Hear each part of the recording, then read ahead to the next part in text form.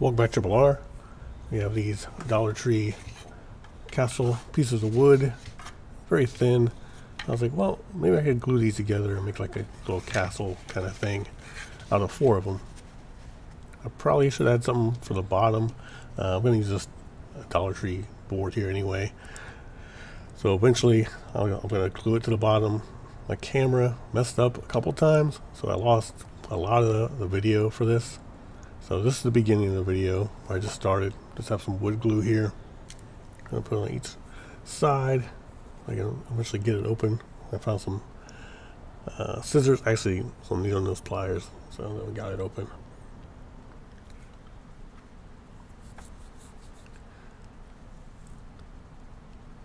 So just do the sides.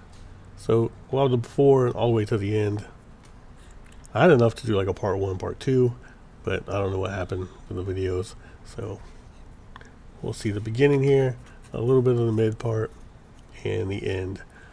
So I used wood glue, these 4 pieces of like castle from the Dollar Tree, some Dollar Tree paint brushes, and the white paint really didn't turn out very well. I don't know if I didn't shake it, so maybe that was a problem.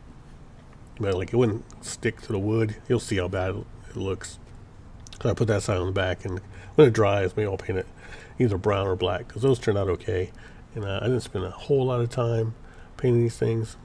Like here you can see my first idea. I don't know what I was thinking to like glue these and hold them and think they would stay. But I got very impatient doing that. I was like, I would hold these forever or get some kind of clamp. And I wasn't being too meticulous.